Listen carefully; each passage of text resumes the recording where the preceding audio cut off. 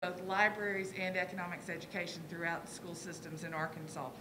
One of my favorite stories about Bessie Moore is Economics Arkansas needed some money. So she invited all the big important bankers and business people to a luncheon at the hotel room. They walked in and sat down. She locked the doors behind them, dropped the keys down the front of her blouse, and said, "When I have this much money, you can leave." And that worked for her. Never worked for me. But and so that, I mean, that she has made she made it her life's work to see that the children in Arkansas are given the skills they need to be productive adults.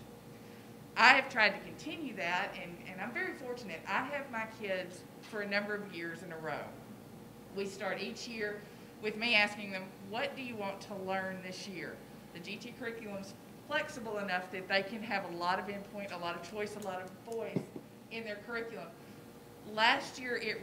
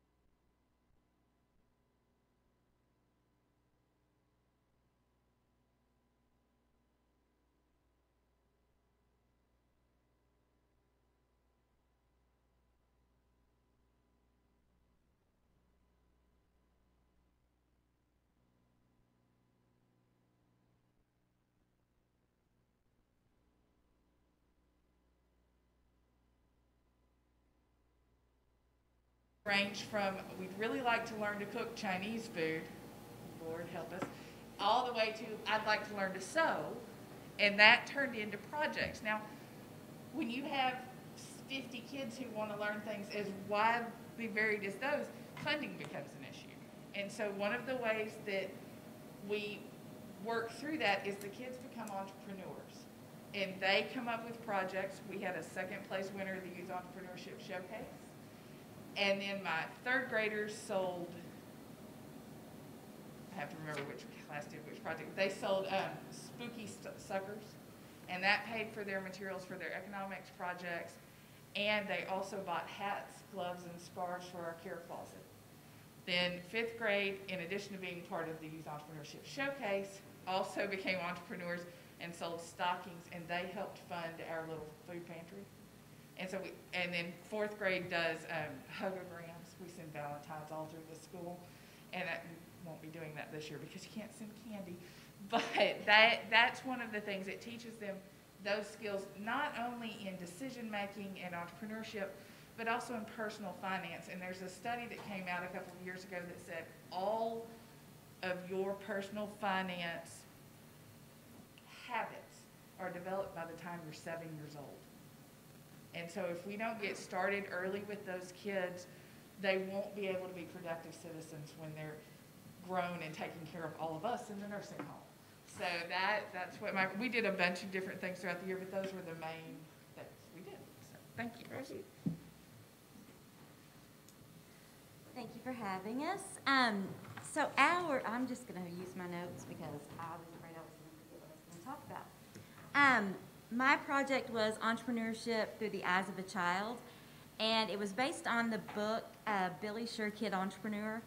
And so my students absolutely loved the book, and it had so many different things in it, and I'd actually taught the book the year before, and then I was developing curriculum, and I was like, this is a perfect one to use for the Bessie. And so I had written it to help them with their career aspirations and just to see what kinds of characteristics an entrepreneur actually would possess.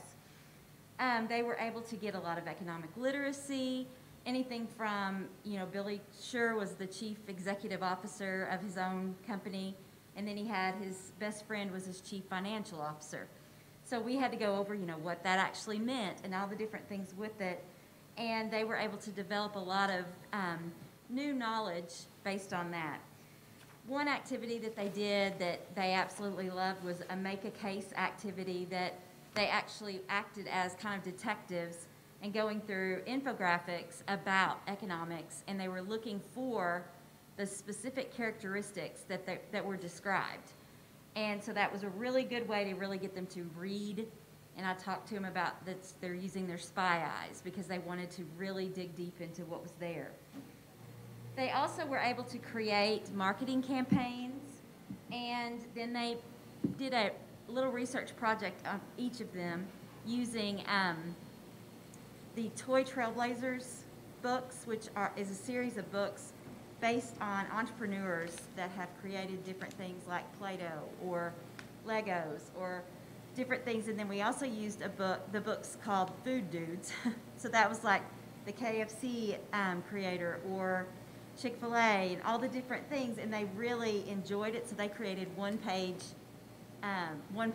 they're called, where they actually summarized all their different things about their specific entrepreneur, and so they actually got to dig deeper into those people also. So it was a really exciting experience for the kids, and we had planned some more things, but then, COVID hit, so we had to cut it off where we ended, but it was just a really neat opportunity, and I was very excited to receive the award. Congratulations. Good job. Sorry? Yes, we're told to bring our checks. So they're both 1,000. So what will you both use the money for? Well, it's actually for us. The Oh, way yay. Yes, it's a personal award. Yes. So I plan to use it for Christmas shopping. That's So a good I have plan. Grandchildren, that's the fun thing to do. So And I'm buying myself a computer. yeah, so Hey, those are both great things. So congratulations. thank you so you. much.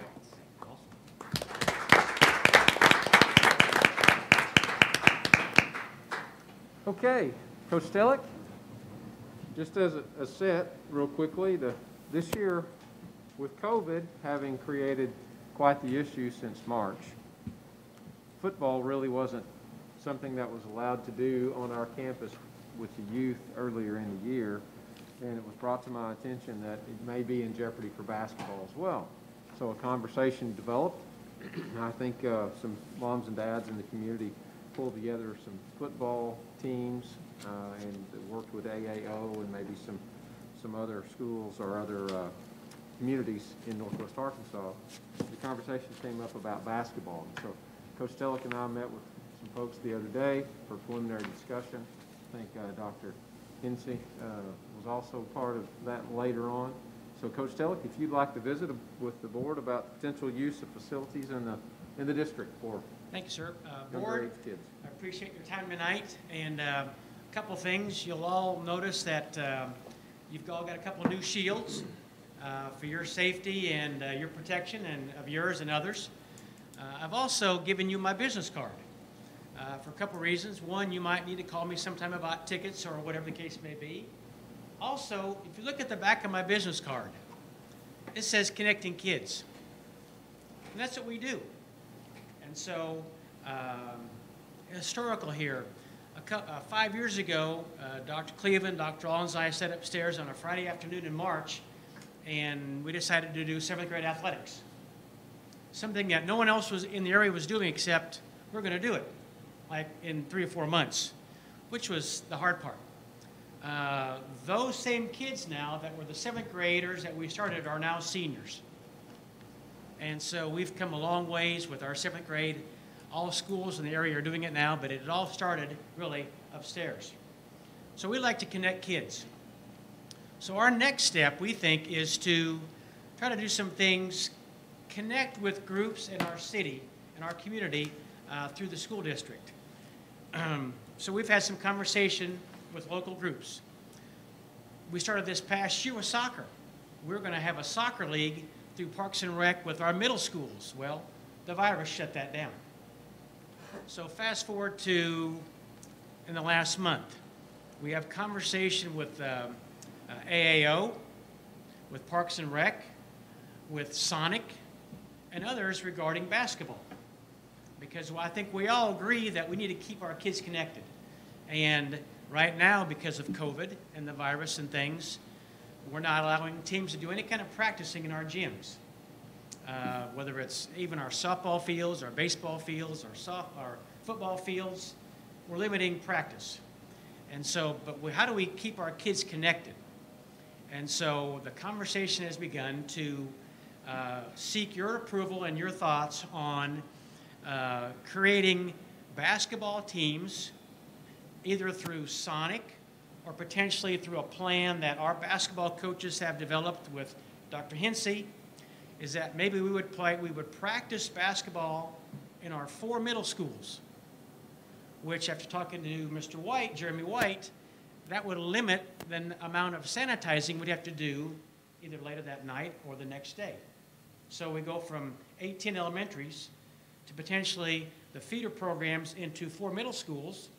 We practice, and then we'll play potentially at AAO. And now that Parks and Rec is opening up, and we'll have a league starting on January 11th, there's options that we might have AAO teams, Parks and Rec teams, or just general teams, school teams that connect our kids. And so we've met with our basketball coaches, our high school coaches, and Simeon has come up with a plan regarding practice and some things we can do. So Simeon, share some of your thoughts if you would, please. Hey, thank you guys. I appreciate Dr. Cleveland, Coach Stellick, and the school board for allowing me to be a voice for the Springdale School District kids. I really do appreciate that. Coach Stellick really clarified it. I saw on the agenda where it said we are trying to create a partnership with AAO for youth basketball.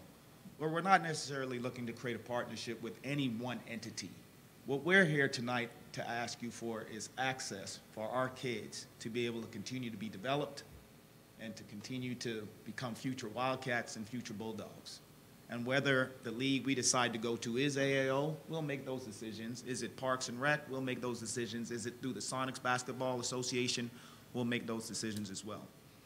But what we're asking for is the school district kids to have access to school district facilities to be able to practice and prepare for whatever league it is that the athletic department decides is best for the students to participate and compete in. So this whole idea of access, why is it important? I want to tell you a quick story. There was a young guy on April 4th, 1994. He turned the television on in the Bahamas. And on that TV screen, he saw a team called the Arkansas Razorbacks playing basketball. Never heard of a Razorback, didn't know where Fayetteville, Arkansas was.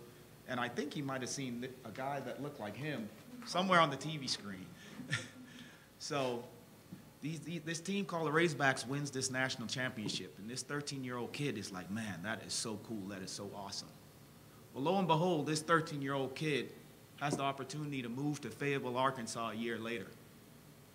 He flies to Drake Field, lands Drake Field, and he's moved to Fayetteville, Arkansas, lives with a host family, and he starts to go to school at Fayetteville Christian. And a former classmate and teammate is actually back there. That's a former Fayetteville Christian guy.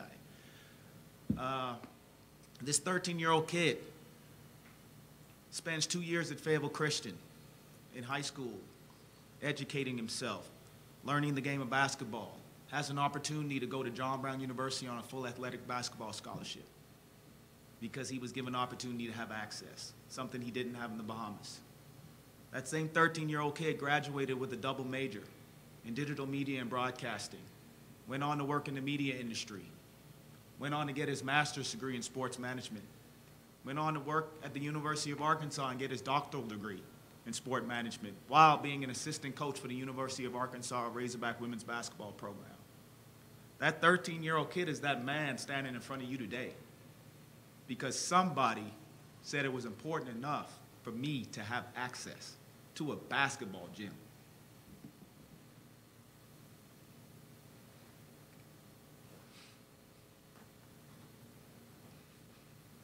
So for me, this is personal. We have the opportunity to change kids' lives by giving them access. Just by giving them access. So I want to take a few seconds to just show you this quick video and talk about what's happening in youth sports, why this is so important to continue to give kids access, because a trend is happening in youth sports that we as educators have the opportunity to change. And we have to do it quickly because the number of kids participating in sports is continuing to drop at a dramatic rate. And we have to do something as educators in our district to do something about our kids.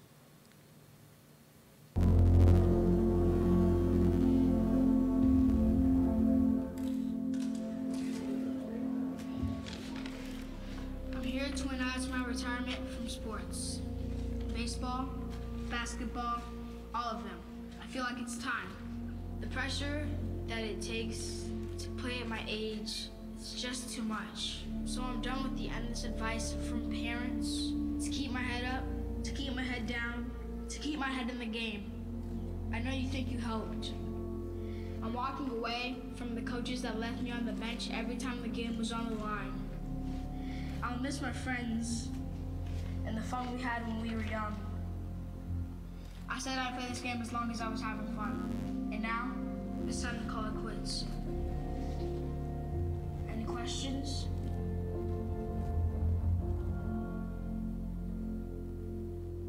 Hi, everybody. I'm Carrie Champion, along with Lakers legend Kobe Bryant. So, Kobe, we just saw that latest public service announcement highlighting the facts that many kids retiring from sports, they need not do that. So why is it so important that kids stay with sports? Well, it teaches you a lot of valuable lessons. You know, aside from, you know, the physical, you know, being fit, and aside from like the mental health benefits that you get from playing sports, there's also an emotional component too. I mean, sports is the greatest metaphor we have for life. You know, teaching you things like how to deal with anxiety, how to deal with you know, communicating with each other, leadership, performing under pressure, all those very, very valuable lessons. Okay, so tell me about your involvement with Project Play. Well, it's something that I really became passionate about because of their mission of how do you make the game more engaging? How do you enable kids to play? You know, we live in an environment now where everything is extremely structured for children. And sports used to be something that kids go out and do for fun. Yeah. But now it's become so regimented where parents are starting to kind of inject their own experiences or past failures, if you will, onto their children. And it just takes the fun out of it. So you guys see what some of the issues are that we're dealing with in this culture of youth sports, where it's become so specialized, where everything is you have to be the greatest MLB player at 8 years old. You're going to be the next LeBron James when you're 9. And parents and youth sports organizations have started to use kids really to make money. It's a $19 billion industry right now. So we and my fellow coaches, it's our responsibility to take control of our kids' future and really use the education that we've received and the training that we've received to really turn youth sports back to what it was in the beginning. So we're asking you, it's just to give us access. Our superintendent is on board. Our athletic director is on board. Our middle school principals, they're on board. And I know the parents and the kids are on board. Nick, he just walked out, but I'm a parent of a Springdale School District kid. And we got about 20 of them online right now watching, waiting to see what happens. So I appreciate you guys giving us a few minutes of your time, and I'd be happy to ask any questions about the proposal in front of you. Board, do y'all have any? So the proposal that we're talking about tonight is specifically just to be able to use the gyms, and that's it. That's it. We just need access so our kids can try out 4 gyms, the 4 middle school gyms. Then the decision process on how we move forward with Sonics, AAO, Rec, all that stuff. How are we determining? We're going to meet tomorrow with the Sonic rep. We've talked to Chad Wolf at Parks and Rec, but we're going to have a meeting tomorrow morning to see how we can compromise between Sonics and maybe some ideas that Simi and our coaches have. But we really can't go anywhere until we know we have access to gyms. So it starts here. We can't even have tryouts. Access is not the I'm not worried about the access. I'm worried about a program that, like the Sonics, it's been around for 15 years. It's been doing this kind of stuff behind the scenes, taking care of kids, allowing them to play ball, providing the funding and the financing and all that. I want to make sure that they're not just ushered out the door. That's part of our conversation tomorrow with James Dean. James Dean, Yes. Is anybody else with the Sonics going to be a part of that? Well, so far, we've talked to John Dillinger, and he's directed me to James Dean, so that's part of our conversation tomorrow. And I'll add that Sonics was never asked to be removed from this conversation. Well, I hope not. I just wanna original make sure. proposal has always been, and I've had conversations with Jeremy Price, Heather Hunsucker, Tommy Defferball, and Kimberly Jenkins, who are all on the executive board of the Sonics organization. We just got to make sure all the players are in the room together. Everybody's always been invited to be in the room. Okay. And I would love for Sonics to continue to be in the room. I'm I sure you can't- would. There's a nice pot of money there that they. We they need their help. We need everybody in the community's help to make this thing happen. This isn't us saying that we're completely gonna take control of this thing. We need community partners in order to make this thing happen. But, like Coach Stellick said, nothing is going to happen first and foremost until we know kids can actually practice. You can say you wanna play in Sonics or AAO as much as you want, but if Coach Emerson can't practice with his kids, it doesn't matter what league is out there. We're not gonna send our kids to AAO to get their heads beat in, or to Sonics or anywhere else. Well, I'm happy to make a motion to allow the kids access to the gyms. I've never had a problem with that. I mean, I thought it was idiotic that AAA said we couldn't let people do that. So I've got no problem with our kids. They're our kids. They're Springdale kids. They ought to be able to get on our baseball fields, our football fields, our basketball gyms. It's all publicly funded stuff for our kids. So our kids should be able to use the dadgum facility. So I have absolutely no problem with that. I will make a motion to do that right now. I'll second. After I seconded that, I do have a question. So who's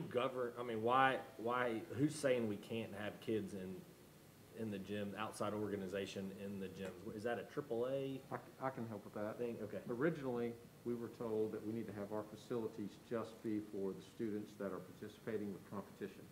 So the back off of that is, we're not having competition in those gyms at this age. The competition will take place at an off-site location, but the practice opportunities should be made available, or could be made available for practice. Gotcha. But having people come in to the main gyms at the high schools and the junior highs for Little League would be very difficult for us to manage and clean, but the practices would not. So Okay. it's made it more palatable in that regard. Gotcha. So as long, Will we have to have staff available for all this? And where's the liabilities left? Well, we're tort immune, so as far as liability, it's just as if, students coming to school. But in regard to staff, we'll have staff cleaners and custodians that'll take care of the gyms after. I think Mr. White, I saw him, he may even have the plan prepared this evening to discuss if you'd like to hear. I mean, they're already there. They're there in Yeah. the evenings, yeah. So if we practice from, say, 5 o'clock. Just have to down move by their 8, schedule around to clean the and they're gym. still in the building, then they can, after we finish up with practice, they come in and sanitize the gym. Yeah. And we went to the 4 middle schools because 4 is a lot better situation than 18 elementaries. And the good thing that's happened in the last probably week is that Parks and Rec has now decided to open up. They're gonna start a volleyball league. They're gonna start a basketball league around January 11th. And so there's more opportunities for kids. So this motion being seconded will give us some opportunities to create more opportunities for kids at 4th, 5th, and potentially 6th grade. And I'm for it. I think we need to promote as much as we can opportunities for kids, and even if it goes beyond what the city offers. I mean, we have a 23,000 kid opportunity that we can Connect kids. together. So we got the best audience out there and the best participation opportunities out there. This should be a no-brainer. I'll give you an example. We got to work out logistics, but it should be. My son got invited to practice at Fayetteville's gym last year. The Fayetteville coaches invited him from Springdale to come down there to practice with them on Sundays because we didn't have those opportunities here in Springdale. Now, ain't no way my son don't play Fayetteville. But the fact that they were bold enough to do that because we didn't have the opportunity and access for our kids to do those types of things. We need to be able to do that for our kids. We got a second. Okay. We have a motion by Mr. Hutchinson and a second by Mr. Emerson to allow, to open our middle school gyms for practices. All those in favor? Aye. Opposed? Motion passes. Thank you. Thank you. Thanks for your time. Before you go, please make sure all players are at the table. I know all the players involved here, and basketball is, I'm sorry, I mean, that's my thing too. That's, my picture's on the wall over there in the gym, and so is John Dillinger and Chad Wolf and a bunch of these folks that are players, and I just want to make sure that everybody is represented and we don't try to monkey too much with things the way they've been. So. That's how we operate the whole time. Okay, I just want to make sure that I'll be watching. We'll try to report back to the whole board about how things are developing. So, Mr. Emerson, I guess are you coaching a team? That'd be awesome. Okay, so you'll have firsthand experience. Very good. Yep. Okay, Ms. Cook, would you like for me to move forward? Please. Okay, yes, ma'am. Next is just the property update, and it's really quick. I'll probably be the quickest presenter of the night. I've provided all the information from our last work session to Mr. Tom Reed, and he is preparing to provide a proposal for you all on what the cost will be to appraise the properties that were identified. And it was the property in Elm Springs, it was Grange property, Fishback, and Washington Building. Those were the main ones that I understood from the board to review. 56th Street is not, and well, the Bayari property will also going to get a appraisal for. So I'm sorry I left that one out. So we should have that opportunity. As soon as he sends it to me, I'll forward it to you all, and we'll move forward. Okay? Thank you so much. And the next thing, I believe on the remote learning. I was skipping one. Yes, ma'am. As you know, and thank you all for listening to the request to provide an opportunity to practice this remote learning on October the 16th and 19th. The effort here is to provide the students with catch-up time, passion project time, all that, and do it remotely on a Monday and Friday, which kind of bookends. You know, we didn't get a fall break. Kids didn't, teachers didn't, moms and dads didn't. So it gives this opportunity to do that. Also, it gives the teachers and the administrators an opportunity, I use that word a lot, but to really push and work on our lessons that we're going to see a little bit later that the curriculum team is developing along with teaching staff and instructional facilitators. So thank you for that. We just want to be able to change on our academic calendar that these 2 dates will be remote learning dates, teaching and learning, just like we have in November. So anyway, I really appreciate you allowing us to do that. So will there be anybody in the buildings on those 2 days? Teachers, administrators, no. Okay. No. So we're really trying to get them out to really practice it. Yep. You know, if I had a question today, what if we have a snow day? How will that look? Our idea is it will October 16th and 19th. be just the same, right? And it gives us all a good understanding of what the expectations will be. Mm-hmm. So, Awesome. okay. Well, thank you very much. And Ms. Cook, I know all of you experienced the ASBA Region 1 Zoom meeting the other night. Yes. Kevin, Great. yeah, you. I wasn't there. I missed. Well, it was a couple of hours. I think you earned 2 boardsmanship hours, I believe. Good job, Mr. Omby. You know, I was looking at my board hours today, and, you know, I missed an opportunity in my 2 awards. I'm a master board member. I didn't even know that. And an excellent board member with my training hours. I didn't even know that. There was no celebration. We all knew that. We did. We celebrated without you. Congratulations, Thank Mr. Olenby. That was like 5 years ago. Oh. Well, if I missed that. And I didn't get the pay raise. If I missed that, I apologize. Well, I think you did. Okay. You did. It's an extra 0. Okay. Added to the end, so it was 0. And I believe we also have the winter conference coming up. My understanding is it's going to be Zoom. Ms. Smalling tried to find out today the total cost of what that'll be. from what I understood, it was going to be the same as the normal cost, just without the hotel rooms and all. But being Zoom, they don't have anything out just yet of what the cost will be per person. So Coming soon. you may all receive it the same date we do. So if, Mr. Hudson may know right now. I don't know, I'm assuming I'll find out about the same time everybody else does. Okay.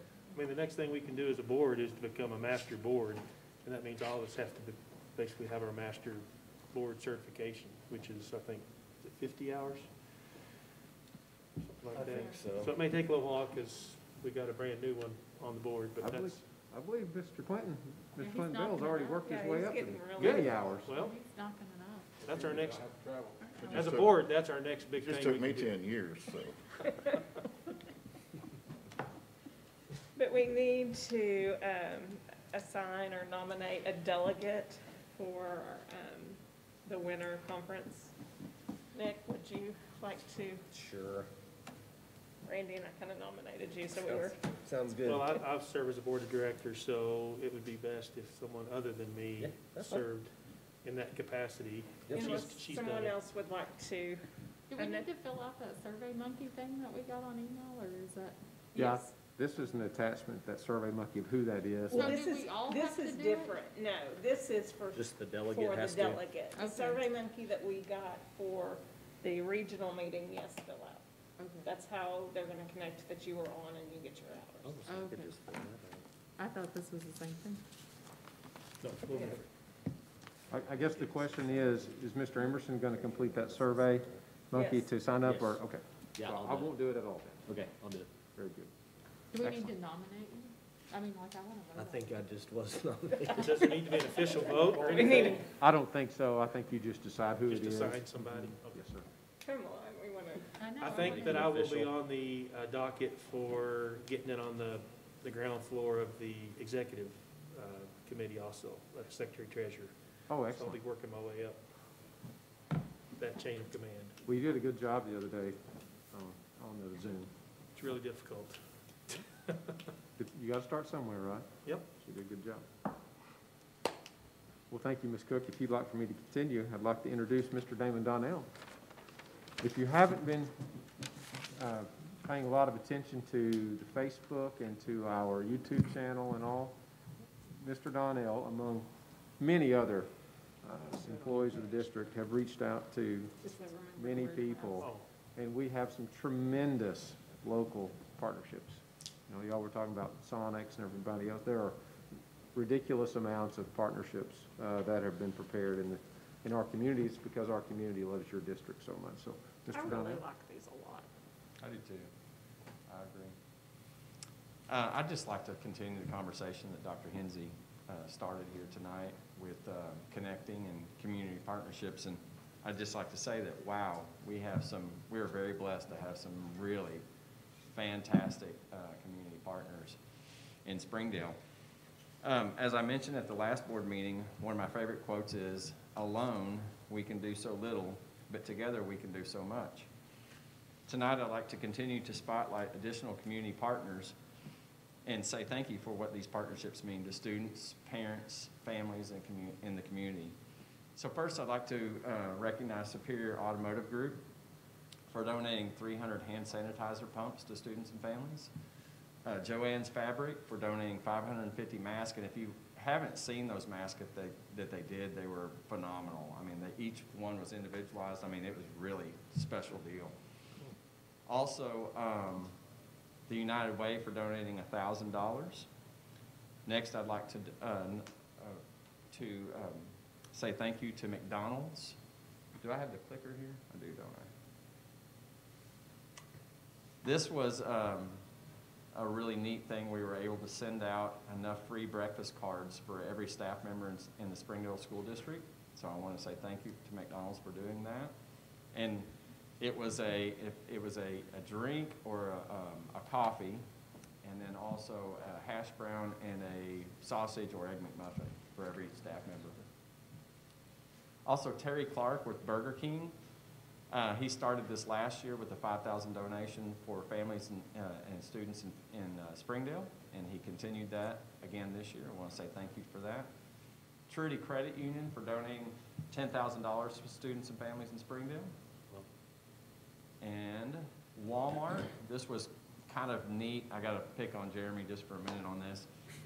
Walmart called me and said, hey, you know, we'd like to donate these 6 pallets of school supplies. And so I picked up the phone to call Jeremy, and I said, hey, and he goes, no. And I said, no, really, I need some space. And he goes, all right, what you need? So I told him I needed 6 pallets, you know, to put 6 pallets, and he went, no.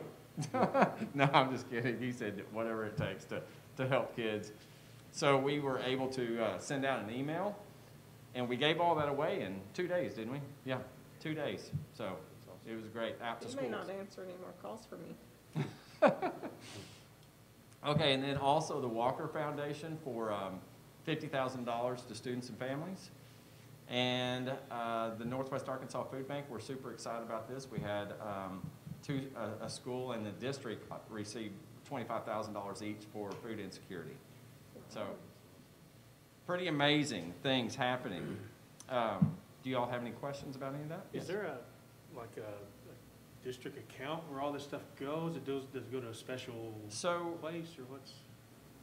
Yes, What do there we use it is. Kelly can answer that a little better than I can, but a lot of times we put that in the social worker fund, and then that goes out for families for, I mean, it can go for groceries or to help pay bills or transportation, any of those types of things, clothing, food. We made a transition this year on our food, actually toward the end of last year, where we used to go to Walmart, pick up food for families, take it to their house and deliver it, but Walmart was kind enough to allow us to buy one account. Membership? Yes, and then we just change the address each time, and then we just shoot food right to families' doorsteps. Oh, wow. And we can usually, if we know a family needs food that day, we can usually get it to them that day. That's wonderful. It's safer too. Our social workers don't have to expose themselves at the house when they deliver the food. So then it's just a lot safer that way also. That's a great all question. 32 schools have access to. Yes, through our social workers, they have access to those funds. Yes. What about, like, we've received a lot of things throughout, because of COVID, whether it be masks or school supplies or money. Are we seeing, are we, not keeping track, but is most of it already being delivered, or do we still have stuff sitting places? Everything that I know of has been delivered out. The mask, the NAACP, you may remember, also donated, I think it was around 1,000 masks, and all of that stuff's already gone out. We try to get it out as quick as we can. We just don't have the space to store a lot of it. So. You just rotate it from school to school? Well, actually, I think Joanne's Fabric and NAACP actually wanted to know the schools that had like high poverty. Okay. And so then we gave them a list, and they picked, they picked the school. Okay. So. Cool. Great. Any other questions? Okay. I think I'm going to introduce. Hold on just a second. Yes.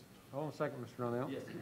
In the property update, I probably should have said this, but we just received the final word from the hospital about the property, so we're going to be setting a closing date really quickly. So they accepted that? Yes. Wonderful. That's good. Yes, the $265,000. So we'll get that done as soon as the title company can take care of it. And got to thank Mr. Emerson for writing that original. So thank you for doing those extra things, Mr. Emerson, that you've done for us. Ms. Kendra, she reviewed, I believe, today, maybe responded today. So we'll try to get it knocked out. Then maybe you'll have some space. Absolutely. Fantastic. Thank you, guys.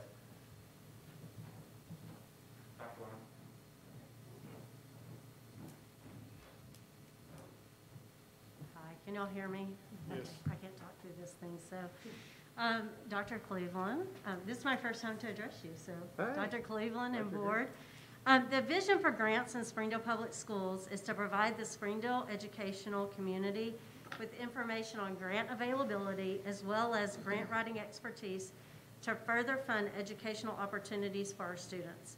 We know a huge piece of providing this opportunity for students lies within support services and the work that department does. So I'm happy to announce, is that my earring? It's probably my earring. I'm happy to announce that we have received a COPS grant. It is through the Department of Justice, and it's a 3-year grant for $435,000. And this is really focused on threat assessment. So it's through their, one of their programs that really focuses on threat assessment. Our goal is review, revise, maintain. So looking at that, to hire a safety liaison that can come in and work with our safety team on making sure we have a threat assessment criteria, and that we have threat assessment done on every single school within the district. And then we utilize that data to revise and maintain all of our safety protocols, anything that we need to put in place. So, and then our late-breaking news was Friday. Dr. Cleveland and I received an email that we received a $750,000 three-year grant through the same department, Department of Justice, but this one's for Stop the School Violence Program. And it has the same exact goal, which is a threat assessment team. And so the difference in the two grants is the second one also provides a layer of professional development for our staff members. That includes mental health professional development, training on threat assessment, that sort of thing, for our assistant principals at each site. So it's a capacity building really model for 3 years. And what does that capacity look like at the end of 3 years for the district? So, Yeah. yeah, I'm excited. So any questions about that? Great job. So when you say, with the COPS grant, when you say hire a safety liaison, is that like a temporary person? Yeah, so it or- would be for 3 years. Okay. Yes. Does any of that money buy, like, toys, hardware, like cameras and? It does, all it that kind does. of So we have flexibility within it, some of the things that we put within the grant protocol, and I think you have it in your packet. We put things like cameras, looking at, oh, help me out, what are the, smart sensors within restrooms that can sense things like vaping or loud noises, working with the district safe, it's not safe to tell, it's See Something, Say Something campaign. The second one provides the See Something, Say Something campaign for the technology for phones, for the computer, for the parent trainings, for community trainings, and for interpreters at those trainings, so that we ensure we have everything in multiple languages. So yes, some toys are within that. We have a line item for like equipment. And what we kind of said in the grant is, as we do the review, as we do the safety assessment, then we want to align what we purchase based on what we see in those. So we gave them some ideas up front, but we really want to use our data to drive our decisions. Great. So There exciting. you go. All right. Thank you. Thank you, Dr. Lyons. Your work's very evident in these two grants, especially your part-time work. Seems like you're doing full-time work. Yes, yes. Did you find your earring? Just one thing, Ms. Hudson, you talk about equity. We want to make sure that we have equity among our elementary schools in regard to camera systems, and so that's one of our big pushes. Yeah. So, anyway, okay, Ms. Cook. It appears it's time for Ms. Fink.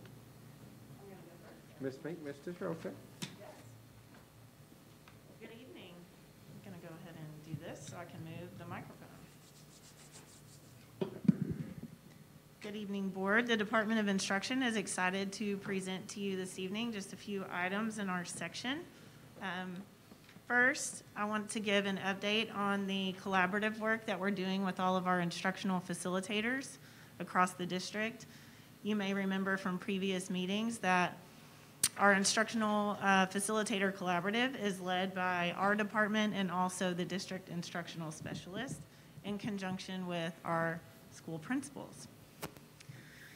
So we're really focusing with our instructional facilitators and across all of the buildings in our district on organizational energy. And I know you all have probably seen the arrows before. As you know, Springdale Public Schools is a very large mechanism. And I often say when I'm presenting that I feel like it's like a giant grandfather clock. And when you open it, you have all these tiny cogs and wheels and screws, and they all have to be moving just the right way for the clock to operate properly. And that's what I think of when I look at these organizational energy arrows. If we're all going in different directions, we're never going to move forward. And so we work very hard to work on a consistent message across our district and to all be working towards the same goals. Just to revisit the goal itself and the purpose of our collaborative, our goal is to build a collaborative learning community to network, connect, and expand our work. And what we're really trying to hone in on is some major shared beliefs that we all agree upon as a district, so we can all be turning those arrows towards the same directions. Our purpose is to establish that network of collaboration, not just within buildings, but across buildings, because again, 31 buildings, and we all need to be going in the same direction. And so the collaboration will allow our IFs to partner with teachers to do those two things, to use a consistent lesson design and delivery process to engage our learners, whether they're on-site or remote, and then to be using our lessons to enhance our district curriculum. So I found this quote the other day from a superintendent in Washington State, and I absolutely love it. It says, "Children are the priority, change is the reality, and collaboration is the strategy." And Dr. Cleveland always says when he's presenting that collaboration trumps isolation every time. And in a district like ours, we must all work together daily to continue our mission and vision. This year in our Springdale Collaborative, whether we're working with our instructional specialists, our instructional facilitators, our principals, our teachers, we're really focusing on these 5 C's. And the first one is to be connected. As a school district, we must be connected. We often refer back to our logo that we just released last year, and we talk about a tree with our student in the center, but we're also like a forest. And if you know about trees and their roots, roots communicate underground and they speak to one another, and trees actually feed each other, and they even nurse trees that are sick back to health through their root systems. And so we talk about being connected as a district. Also, the creation of a culture of care, which Springdale is known for, and I think there's already been tremendous evidence of that this evening, but we want to make sure that we have a culture of care across our district and all of our buildings. We really want to enhance collaboration, both horizontally and vertically, and again, across all 31 buildings. Right now, we're really focusing on courage. Being an educator is a courageous profession pre-pandemic. It takes a lot to be a teacher, and right now, courage is kind of driving us in this process. We talk a lot about not only courage, but trust and vulnerability. And right now, we're living in a really vulnerable time, and we're all leaning on each other and just navigating through this new landscape together. And then obviously continuous learning, which those of you who have been on the board or know about Springdale Public Schools, we're all lifelong learners. And now more than ever, we kind of talk about how the playing field right now is very level. We all feel like first-year teachers. It doesn't matter what seat we occupy. I'm an assistant superintendent. I've been in Springdale Public Schools for over 20 years. I feel like a first-year teacher. And I should. And if I didn't, there would be something wrong with me. We're all working together to find our way through and to serve our kids in the best way possible. And I just can't say enough positive things about our instructional facilitators, our specialists, our principals, our teachers, all of our support staff, every department. We've really all pulled together this year, and I think we're doing some pretty amazing things. So I talked a little bit about the shared beliefs that we're all working to establish, and I won't go in depth in all of these categories, but I do want to touch on the major broad sweeping categories. So our goal is to allow our building staffs to reflect on where they are in each of these areas, and to allow instructional facilitators and teachers to be able to work together to personalize where their own growth areas fall. And you know, we do feel like that personalized professional development and the opportunity to grow where we each individually need it allows us to connect with others who have those same goals and aspirations to grow in those areas, and to do that as a team. And so we want to provide support across multiple areas. So our 6 main areas that we've kind of narrowed down to through a lot of work, about a year's worth of work, actually pre-pandemic even, are these areas: growth mindset, coaching, continuous learning, collective efficacy, planning and reflecting, and then of course, professional learning communities. So when we talk about growth mindset, we basically agree that every person, whether it's a student or an educator, has the capacity to learn and grow, given opportunity, experience, and effort. And teaching and learning cultivate those abilities. So we believe that everyone has the opportunity to grow, no matter where they start, no matter where they came from, no matter what the circumstance, everyone has the opportunity to achieve their full potential and promise. We focus on coaching.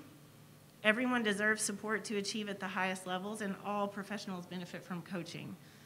We often talk about, a professional athlete. It is a right and a pleasure to be coached every day. Yet for some reason in education, we sometimes feel that if we're being coached, it's because we did something wrong, right? Or it's evaluative. And it shouldn't feel that way. Like, I'm pretty sure LeBron James probably takes his coaches everywhere he goes, and maybe builds him a little playhouse like his daughter today. I don't know if you guys saw that article. It was pretty awesome. But coaching is something that we all deserve, so we can continuously grow, which brings us to the next category of continuous learning. So we're constantly trying to expand our content knowledge, our pedagogy, and our students as learners. Collective efficacy is essential, and that is the premise that we are all collectively responsible for the learning of all of our students, the improvement of our professional knowledge base, and everyone's effectiveness. So we're all in this together.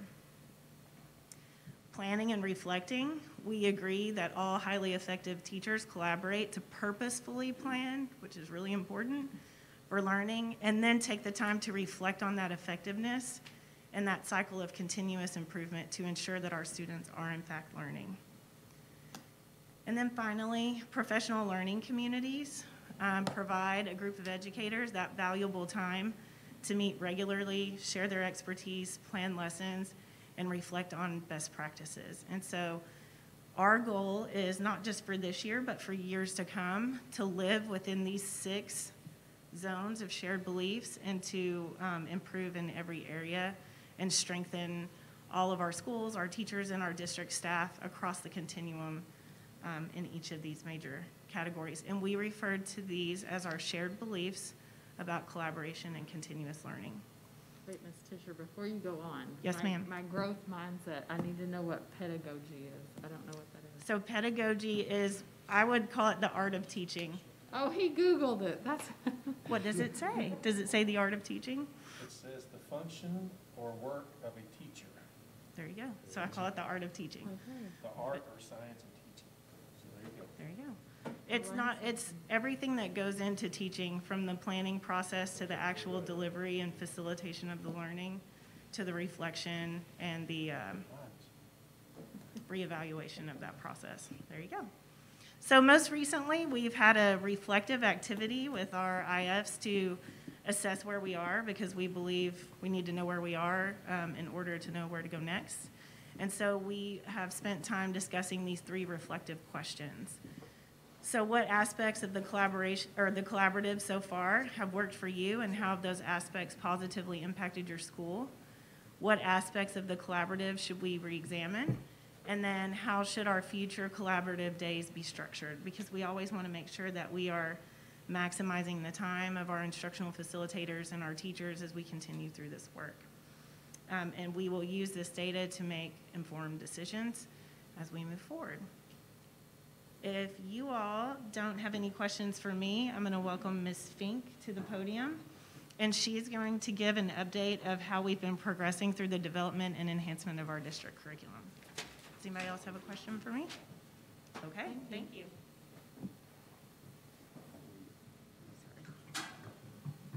Good evening.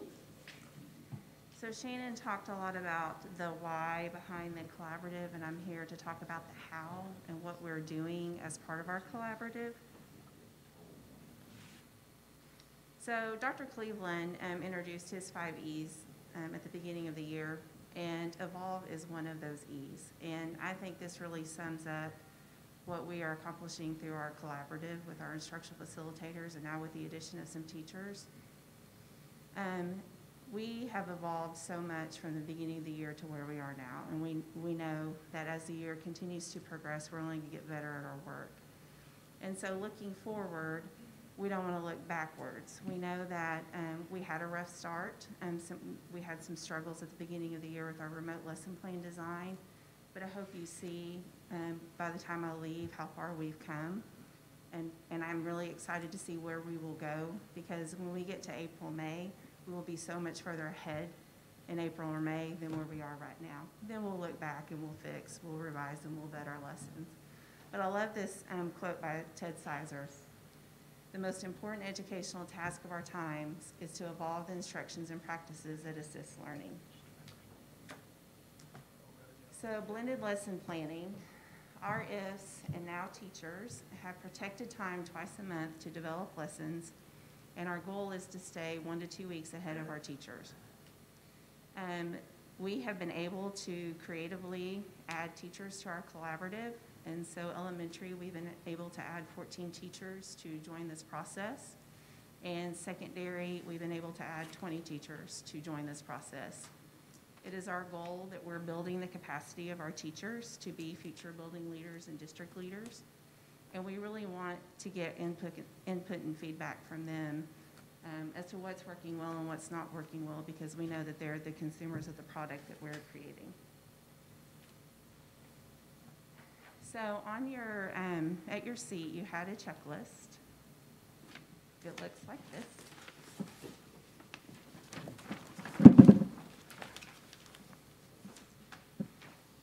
So we have a very involved lesson planning checklist that I'm not going to share with you today, but I took some of the highlights from that checklist for you to view this lesson I'm about to show you through your lens.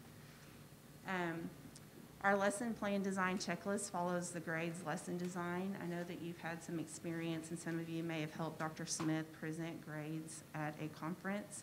And just a reminder that grades stands for goals, objectives, reading, activities, discussion, evaluation, and supports. We want all of our blended learning lessons to be on our district lesson design template. The reason for this is we want there to be consistency with our families. They're the most important in this. If I'm a parent and I have children in 4 different buildings, we want this process to be as consistent as possible, so there's not a lot of question about what the expectations are in our lessons. So as you're going through our district curriculum, K-12, you're going to see how consistent our lessons are and how aligned they are. We want there to be a teacher resource page in all of our lesson plan templates. We want teachers to be able to go and pull assignments. We want teachers to be able to go and grab what they need and load into their learning management systems. We want supports to be built into our lessons for our English language learners and our special education students. We want students to know what is expected of them to learn as a result of the lesson. We don't want it to be a question of, why am I watching this? We want it to be explicit so that they understand what they're expected to learn. We want there to be direct instruction. We know that, that just giving a student an activity or giving them an assignment to do without any teacher interaction, sharing, how to get or what it is they're expected to do and what they're expected to know in order to be able to complete an activity is super important.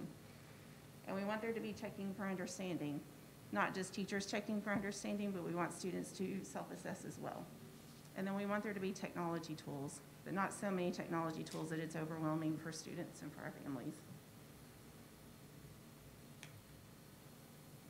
So to get to our curriculum page, you will go to sdl.org, to district, and then to curriculum. And you'll see this pop up. The buttons that you see are where it's where we house our traditional curriculum. And then underneath each of the buttons is where we are posting our weekly lessons for teachers to be able to grab and use for our remote learners. I also want to point out to you that we've added some new buttons. We have ELD, our ESL department has been working continuously transforming our ELD curriculum to blended lessons so that our students who are learning remotely can access it. GT has also created some curriculum, and so we're adding their curriculum here, as well as the adaptive curriculum that our special ed team has been working on for our special education students. So we're excited to be able to post the curriculum that's being designed in those areas.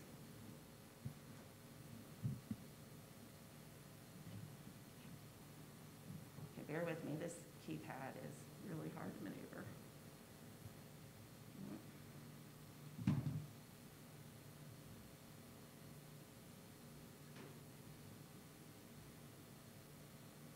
It's like the most sensitive mouse I've ever worked in my life, okay? It wants you to talk about SOAR Oh, grant. that's right. If you can link this on the live. I love technology. You're almost there. Almost. There. When you go in the parking lot and run over it with your car. You gotta hold your tongue just right. I don't know what that keypad looks like. That's what I needed.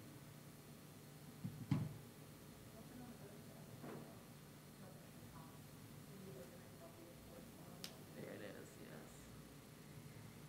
Thank you.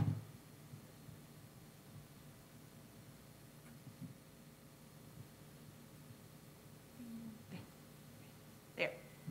All right, so we're going to go through a 4th grade math lesson, and as we're going through the different components of this lesson, I really want you to look at your checklist and see what evidence you find of that within our lessons. So I have a quick question, Yes. sorry. So this curriculum is just for remote students? Did I hear that right? Or? So yes and no. This is supposed to be used for our remote learners. However, at the end of the lesson, I will talk through if I was a teacher, what pieces of this might I use with my face-to-face students. Okay. So all of our lesson plan templates look very similar to this. The only difference you're going to find in our lesson plan templates would really be the color, and we've color-coded all of our lesson plan templates to match the subject area. So math is green.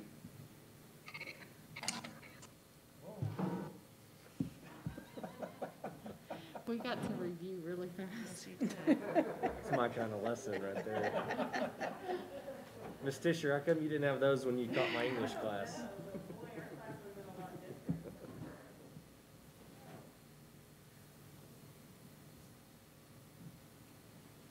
It's our technology ghost. It is. So all of our lesson plan templates have links to the days. And so if I'm a student and I'm remote learning and I'm on my 3rd day, then I know I can go to day 3 and click. It's going to take me directly to that spot in the lesson plan template. So I'm not having to scroll back through every day to find where I was the day before. This is the teacher resource page. And this is where everything that a teacher would need to assign into a learning management system is housed. And in this particular example, they have given very detailed explanations about exactly what teachers need to do in order to use these resources in learning management systems.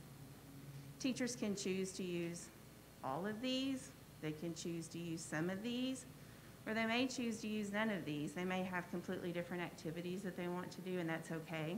They can personalize these lessons however they see fit to meet the needs of the learners in their classrooms.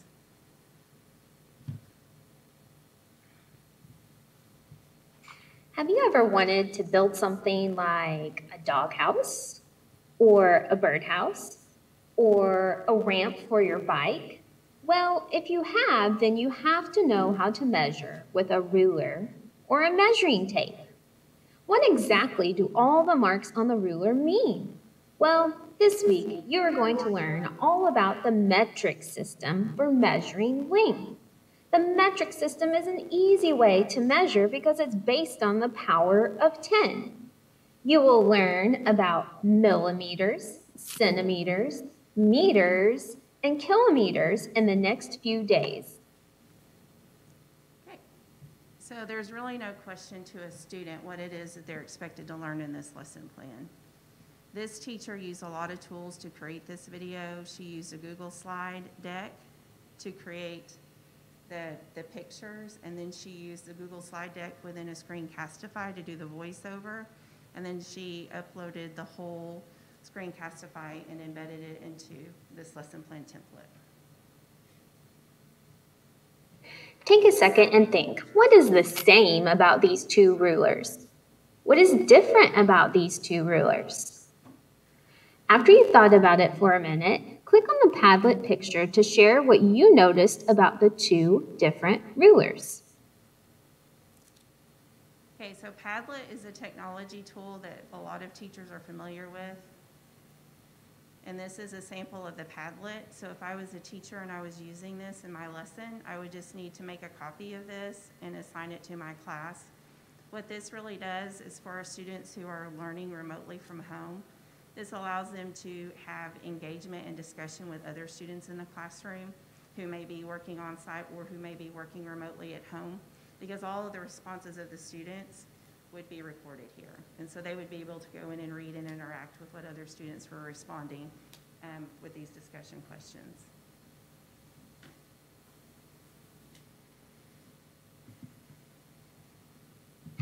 What do you know about measuring length? Listen to the song about the metric system.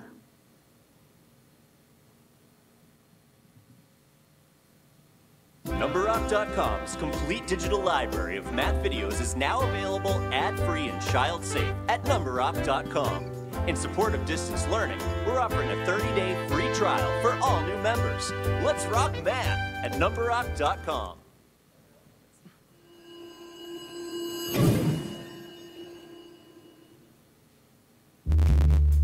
A millimeter you can understand is about as long as a grain of sand. When you buy food at lunchtime, it's about the thickness of a dime.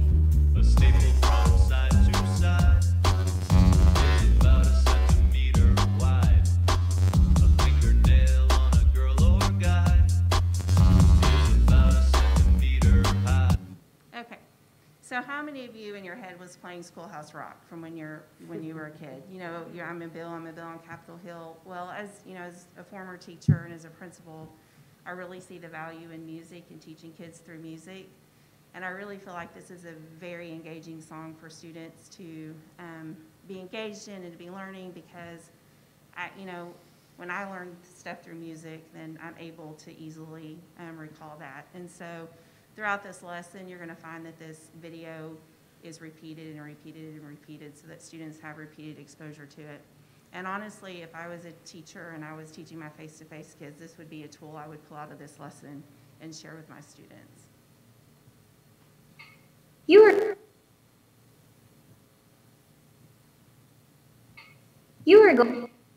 going to go on a measurement hunt. You're going to go on a hunt around your house to find things that are about 1 millimeter, 1 centimeter, 1 meter, and 1 kilometer. For that one, you'll just have to brainstorm some things because that's the largest one. I want you to create a chart on your paper and jot down the things you find. If you can't find anything, just brainstorm some things that might be that size. If you need to, go back and listen to the song again to get some ideas. So another tool I'm going to point out is in the corner, there's a kind of a timer going. It kind of helps students pace themselves as they're going through these activities, so that they're not spending a whole lot of time on this one slide. Click on the Ed. Okay, that's just asking them to click on the Ed Puzzle. It's a voiceover of the directions, but I do want to show you an Ed Puzzle because this is a technology tool that the district purchased for our teachers this year. What Ed Puzzle does is it allows teachers to either pull in some created Ed Puzzles from other educators, or they can drop in a YouTube video into Ed Puzzle and create one as well. And what Ed Puzzle does is it'll show a portion of a video, and then as a teacher you can stop the video and you can ask questions, and then the students can answer the questions, and if they get it wrong, sometimes it doesn't allow them to go on. They've got to go back and rewatch that portion of the video until they get the right answer. So this is just a really good way for students to self-assess, or if teachers wanted to assign this into their learning management system, it's a good assessment tool for the teachers as well. So I'm just going to show you just a little clip of an Edpuzzle video.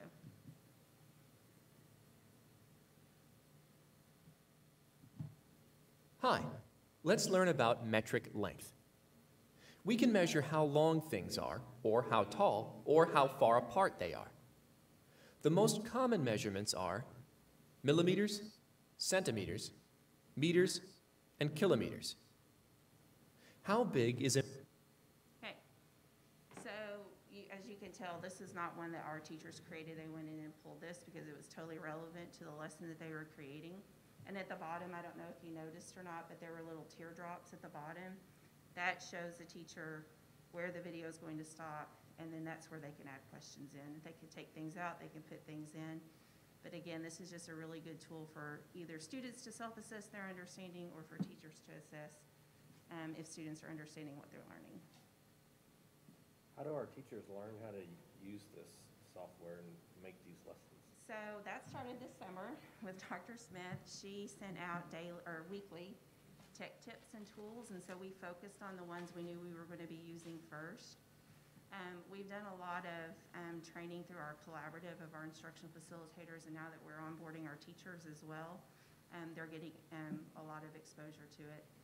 What we've learned is that there are thousands of tech tools out there. We know that. And what we're trying to teach people as we're designing these lessons is that we don't want to overwhelm people with all these tech tools. But if I'm a teacher and there's a tech tool I love, but it may not be as familiar with other teachers as it is to me, if I want to use it, then I make a copy of the lesson, and then I can embed that tech tool, and I can use that as a teacher. But we're really just trying to keep it simple with Edpuzzle, Screencastify, Padlet, Jamboard, and Flipgrid would be our 5 big ones. But there are thousands of tools out there that teachers could embed into their own lessons if they wanted to. Use what you... Okay, so that's just another voiceover. If I click the little audio icon, it would continue to read that. But this is where the students can go in, and this is in the teacher resource, on the teacher resource slide. The teacher can grab this activity, and they can load this into the learning management system. And so this is an assignment that students could work on. So if I was a teacher and I am teaching on-site face-to-face kids, this may be an activity that I want to do after I've done a direct teach with my students. And as students are working in their learning management system, which they did pre-pandemic to submit their work, then I could be pulling groups of kids and working with them one-on-one and the skills that they need.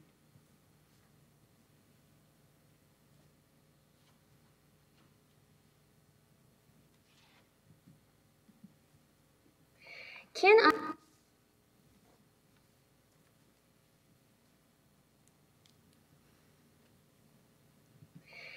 I use measurement to help me solve problems? Rate yourself. A 1 means I need help. A 2, I need just a little help. A 3, I got it. A 4, I got it and I can teach it to a friend. How would you rate yourself?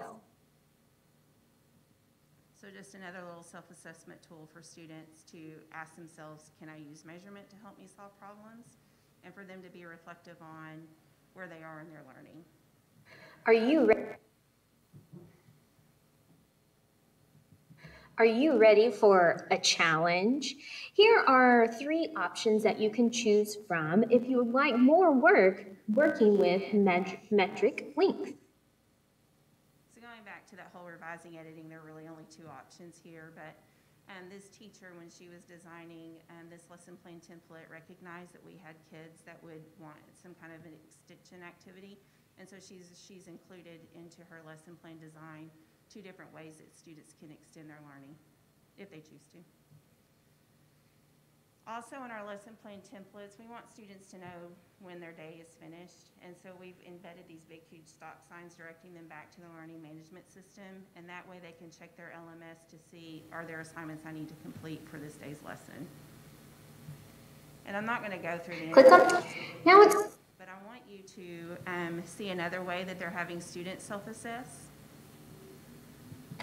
Now it's time for you to practice. On a piece of paper, I want you to make a T-chart. On one side, I want you to label it meters. On the other side, I want you to label it centimeters. See if you can figure out the missing numbers in the table.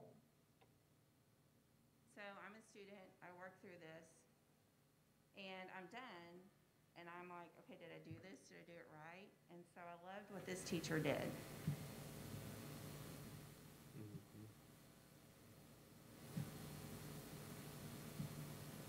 So students now have instant, immediate feedback on whether or not they understood what it was that they were doing.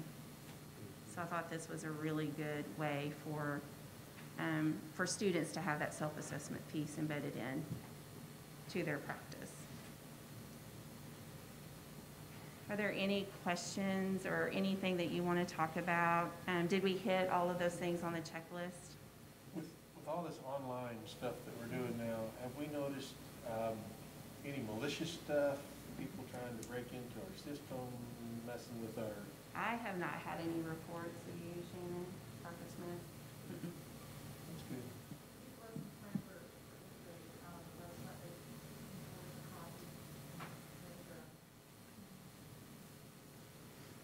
I know people are always looking for a way to try to do bad things to computer systems and get at people through the computers. And The only thing I've heard since we've really gone virtual is Zoom was being hacked on a regular basis. I know the ADE had several of their meetings were hacked. I know some of our elementary schools had a PTA meeting that was hacked. And so Zoom has now put in precautions, and they've put in safeguards to prevent that from happening. So if you're hosting a Zoom meeting, you either have to allow your participants in or they have to have a passcode to enter. So I think it's more difficult now for a Zoom meeting to be hacked.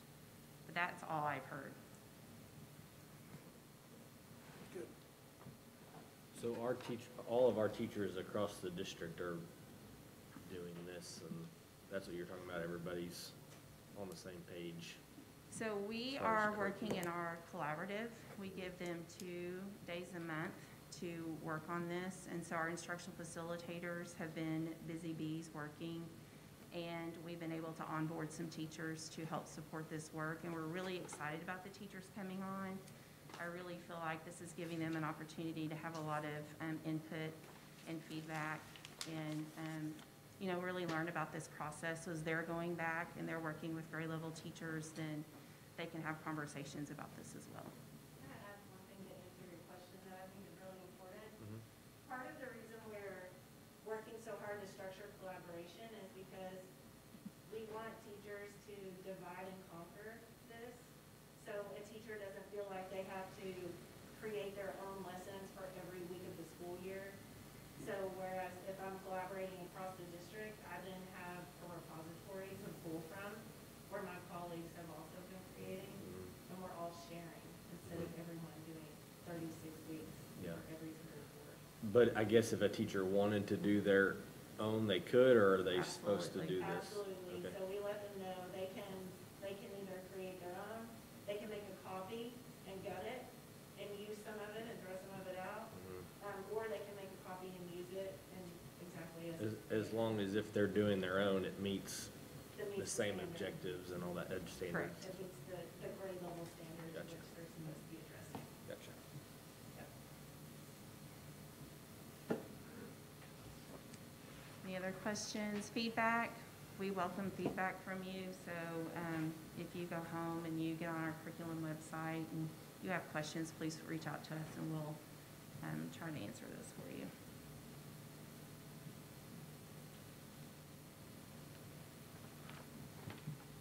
Back to our board meeting. Good job, Ms. Fink. Ms. Tischer. I did. Look how I was jumping. Okay. All right. Ms. Hutton, do you want to come join me? So I wanted to give you an update on a grant that we received. I know I sent you an email telling you that we'd received this grant. It is the SOAR grant, and SOAR stands for Successful Outcomes for Arkansas Readers. It's formerly known as the Comprehensive Literacy State Development Grant, but this was a $200,000 grant that we received from the Arkansas Department of Education to support literacy initiatives in our district. When we wrote this grant, we wrote it to focus on 4 schools that are targeted needs assistance or at risk of being targeted needs assistance for special education population.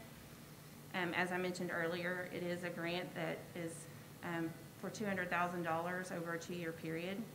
So year 1, we're working with Elmdale, Jones, Smith, and Westwood, because Elmdale and Jones are targeted needs assistance schools, and Smith and Westwood are at risk of being targeted needs assistance. And then year 2, we're going to be focusing on Parson Hills, Sonora Elementary, Bayari, and Lee. And our vision is that we really want to create a science of reading lab in each of our schools to provide personalized reading intervention in the area, or a personalized reading intervention for our special education students. And our priority goal is that by May 2021, Elmdale, Jones, Smith, and Westwood will all meet the SPED as a target score. So I've asked Ms. Hutton to come and kind of share her perspective as the building principal of one of these schools. I've kind of given you the why, and she's going to give you the how. Okay. Thank you for this opportunity, and the grant is going to be amazing. So the first thing we want to talk about is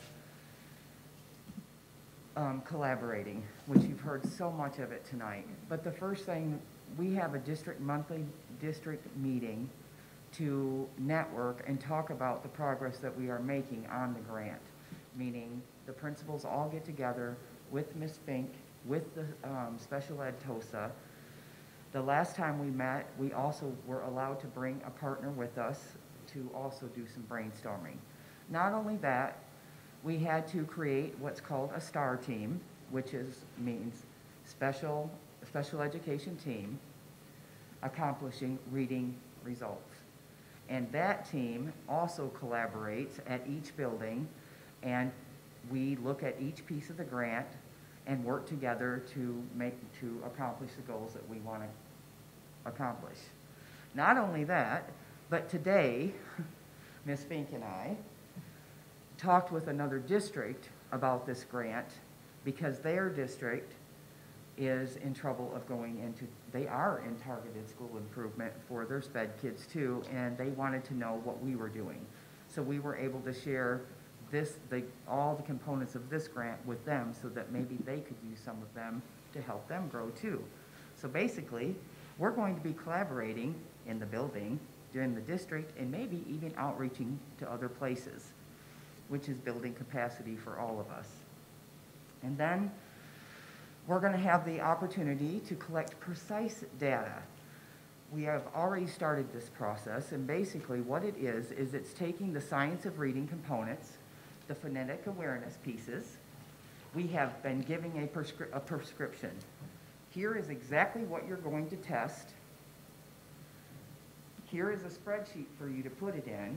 Once you get your data in here, the data shows you how the kids score, and it will give you a nice little slate of color: red, green, and yellow. So on each skill that is tested, it will show us where the kids are for each skill in the phonemic awareness pacing. And so what's going to happen is we're going to create a co-teaching method where a special educator and the regular educator will work together to meet the needs of the students within the classroom.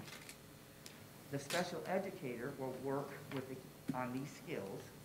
The special educator will work with each special ed student when they come for their services for pullout on the specific skills that they are not meeting. How are they going to know what to do?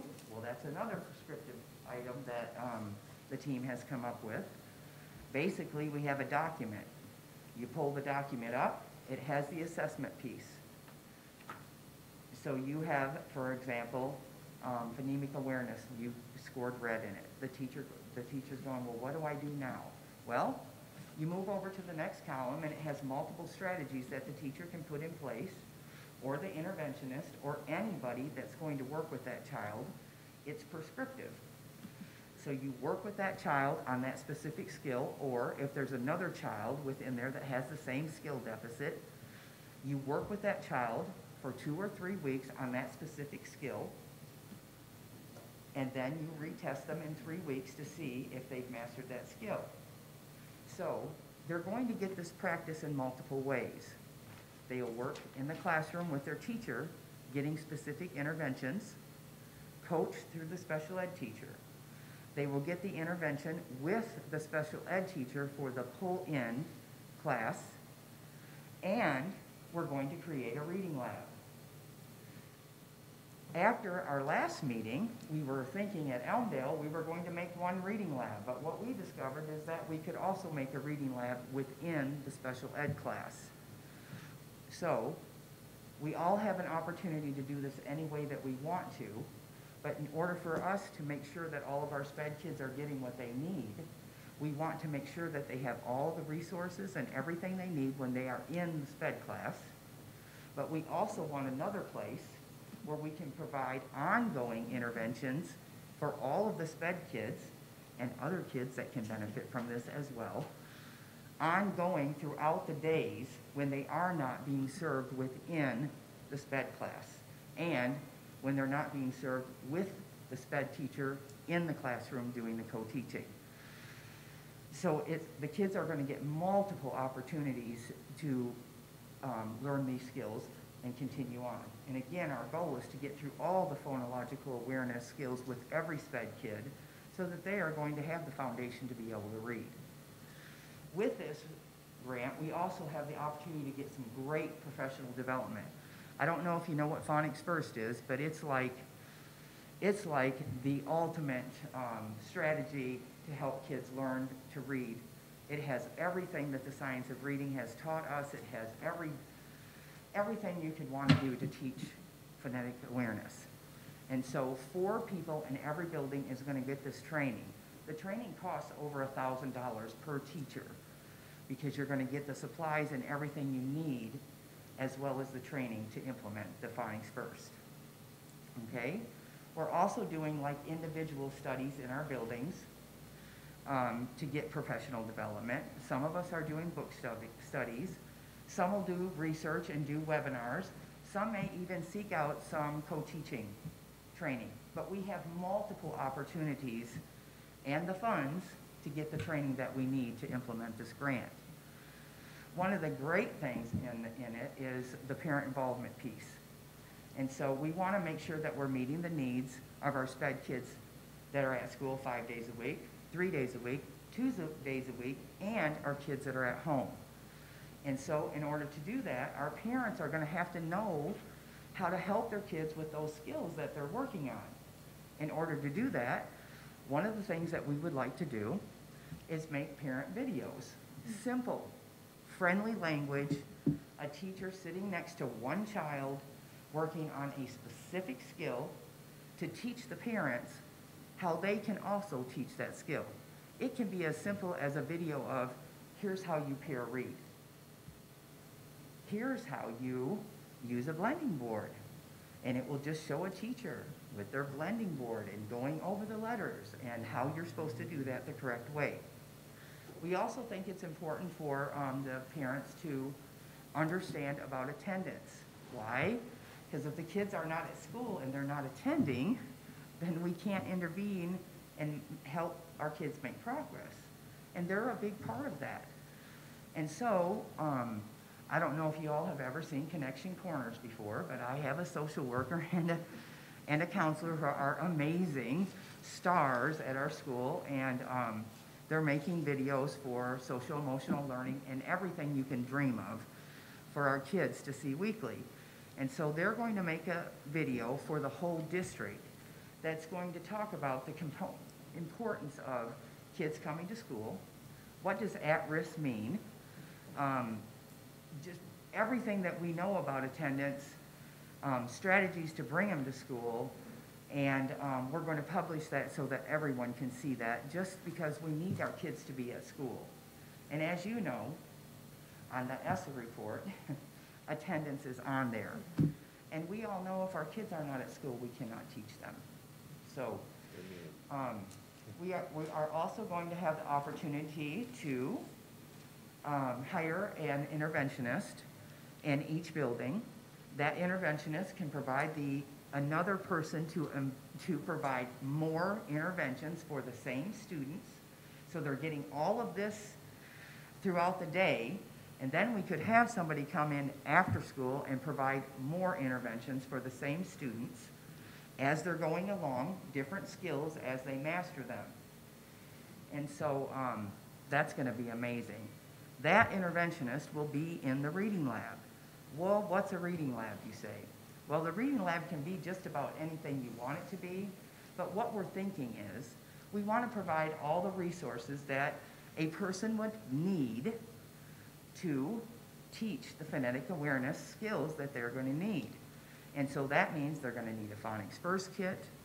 They may need lips, which you may not know, but it's a sounding board. And it's a board that has all the letters and all the sounds and even shows how the mouth is formed. That needs to be posted. We need decodable books available, just everything possible. There's multisensory manipulatives for literacy, like, for example, just taking some gel, putting it in a bag, taping it all up, and putting it down, and the kids are practicing the letter O. And just because it's a nice, fun little thing, they're going to like doing that. Or it could be a salt tray, where they're just making the letters or they're making the sounds. Or it can just be manipulatives. Just 3 yellow manipulatives that they use for when they're sounding words out. Push them up and sound them out and say it. So just simple things like that. We're also going to be making take-home bags for every student. And in those bags, the same things that will be in the reading lab, they will have in their little bag. It could be a big bag. It depends on what we put in there. But they will have those at home. The parents will have the videos, and the parents can help them through the videos with the manipulatives. Am I forgetting anything? Okay. And that's about what it covers. But I got to tell you, it's going to be so prescriptive. It's very systematic. I'm very excited to get this implemented in our building.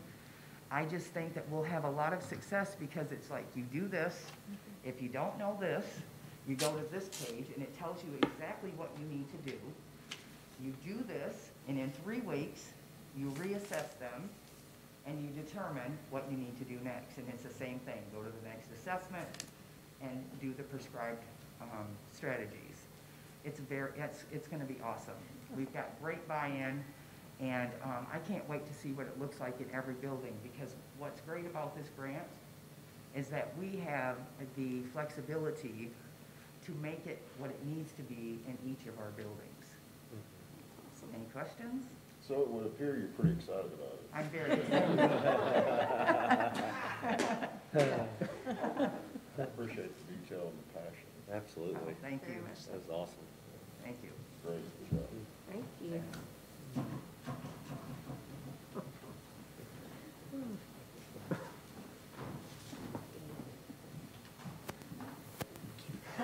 Good evening. I don't know that I'm quite as passionate about my items, but I'm not sure they're as exciting as Ms. Hutton's are. Oh, no, come on. But we'll try. The first item on your agenda is Title IX procedures. You'll probably remember that last month you updated several policies based on the new Title IX regulations that came out from the U.S. Department of Education in August. So these Title IX procedures are a companion document. If you open them and looked at them, you probably thought, oh my goodness, that's a lot of very legally type language. In full disclosure, I collaborated with my friend and colleague who's the attorney for Bryant School District, and the feedback that he and I exchanged is we need to make these less legally, but we just couldn't get to a way to do that. The procedures are basically the user manual if and when we had to investigate and look into a Title IX grievance. That's why they go into the detail that they do, because we want it to be a very thorough, transparent process. They will not be official policy, but they do require board approval, and we'll post them on our website as well for the public to access if needed. Do you have any questions about the procedures? Why won't they be official policy? The policy are the documents that you approved last month.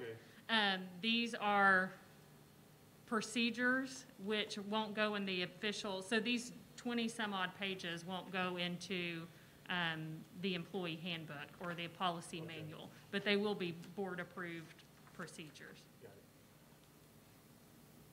Any other questions? Is there a motion? I'll make a motion to accept the Title IX procedures. There's a motion by Mr. Emerson and a second by Mr. Bell to accept the Title IX procedures as presented. All those in favor? Aye. Opposed? Thank you.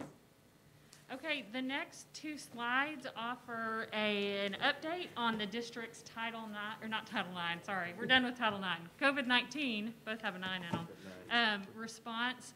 So as we've been talking about this, as the pandemic's progressed, you have asked for some data as far as quarantines, spread, things of that nature. It's a little bit difficult to get this data for us because when we're collecting the information, we're looking at who's a positive, who's been around them, and we're looking from more of the quarantine perspective versus how they were infected and things of that nature. But here's the data as best we can present it. And in full disclosure, this is from August 24th through Sunday. So anything that came through yesterday or today is not included. And it starts on August 24th because that's when school started, and that's when our reporting and tracing procedures really went into place as school started. So the first bullet point, every school has now had at least one positive case. Up until last week, that was not true, but now every school in the district has had a positive case. There have been 179 students and staff that have tested positive from August 24th through Sunday, October 11th. I will say there is a bit of a limitation to that number. So those students and staff are those that have been on our campus this school year. So there are some students that are virtual students that may have tested positive, but because they haven't been on our campus, we're not going through the process of who they've been in contact with because it's not our students and not our staff. But it's still counted. They still count. I believe the health department is still counting them, but they are not included in this number. Not in this number. They are not included in this Counting number. the county numbers or. Yeah, I would assume so, just because I don't think they're making that distinction. So what that equals to is 0.79% of the 22,800 students and staff that have been on campus. Where that 22,800 comes from is pre-K through 12. We have 22,700 students approximately, and then we have about 2,900 staff. So when you add those together, you get 25,600, but then you have to subtract out the 2,800 via students. So that's where that 22,800 on-campus students and staff number comes from. So 60 staff members have tested positive. Of the 2,900 staff members that we have, you'll see the percentage there is 2.07%. 119 students have tested positive, and again, those are our on-campus students. So I didn't include the VIA students because although they are our students, we don't have to go through the process that we do with other students. So that is 0.6% of the 19,900 on-campus students. The 2,900 staff, that's teachers, lunch ladies, janitors, everybody. Everybody. Anybody who is employed by Springdale School District is included in that number. So as a part of the process that we talked about last month of identifying probable close contacts, you know that that's anybody who is within 6 feet for 15 or more minutes of a known positive, regardless of if they were wearing a mask or not. We've identified 1,298 people who were probable close contacts. So that includes students and staff, And those 1,298 people were quarantined for the required time period based on exposure. Now, that next bullet point, out of those 1,298 PCCs, probable close contacts, 9 of those have tested positive. So you'll see that's 0.69%.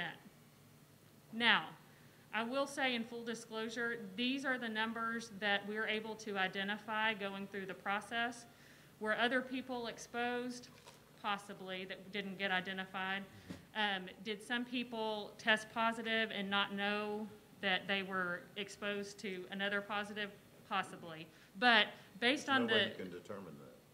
Right, we don't have a way. But I just want you to know that the way that we came up with that 9 of the 1,298 is comparing the positive list versus the PCC list. So there may be some limits there, but this is how we're best able to determine. So of those 9 PCCs that tested positive, there was 1 student-to-staff transmission, 1 staff-to-staff, and 7 student-to-student. All of those student-to-student were at the secondary level from middle school and up.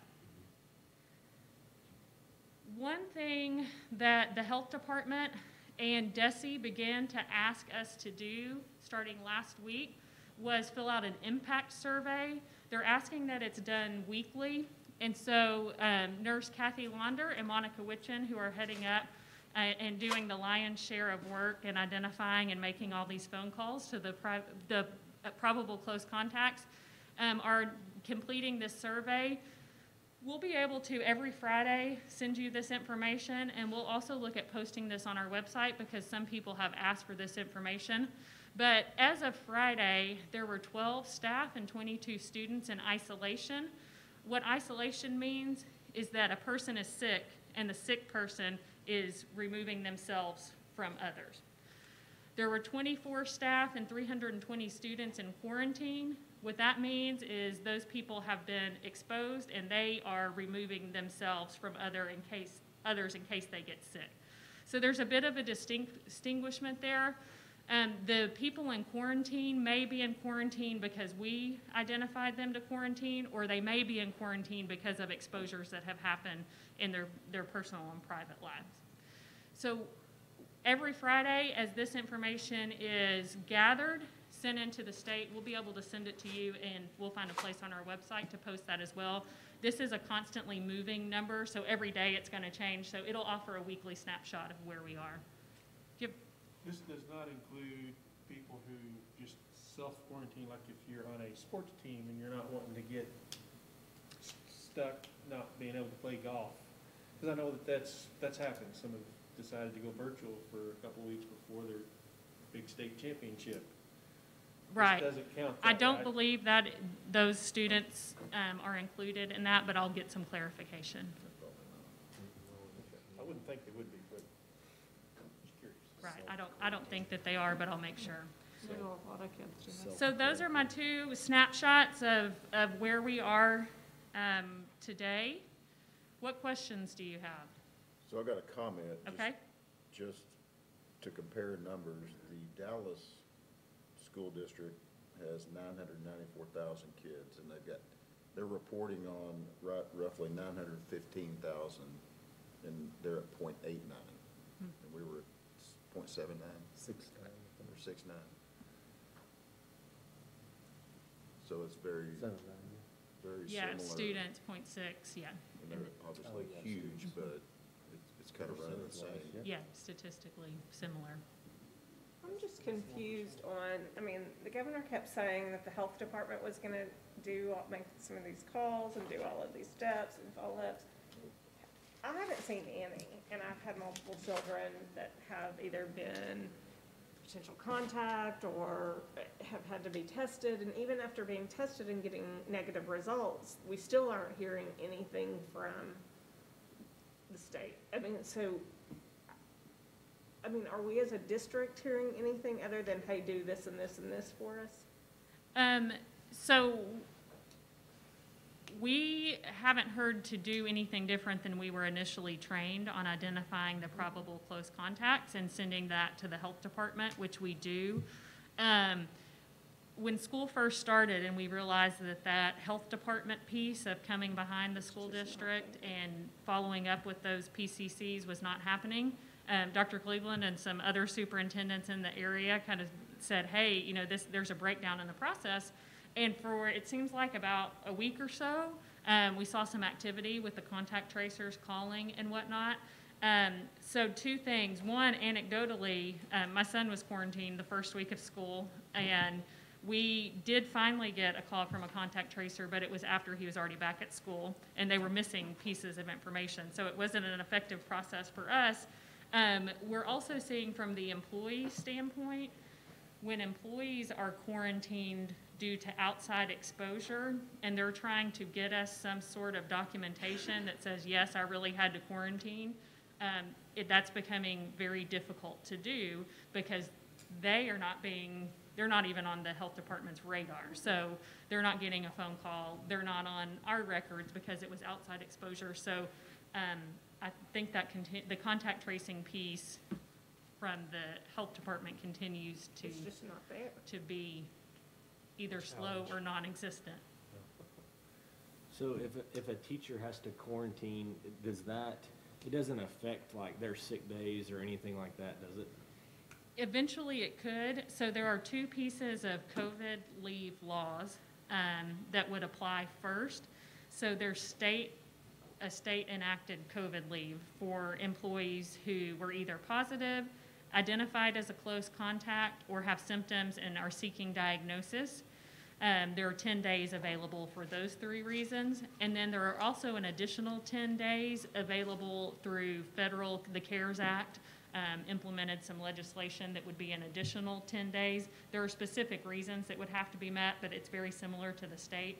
So an employee could have 20 work days of leave before they would have to go into sick days and then, or vacation days or whatever accrued leave that they have. I have a question. But I think last month you mentioned that, I think it was the state of Wyoming, that they were not requiring the quarantines if both people were wearing a mask. And as we get more data, is there any discussion like at the state level or anything about maybe changing that procedure? Because the feedback I've had from teachers is that the positives aren't the problem right now. It's all the kids that are out for quarantine that, you know, like our percentage of positive on that's 0.5% or a little more than 0.5%.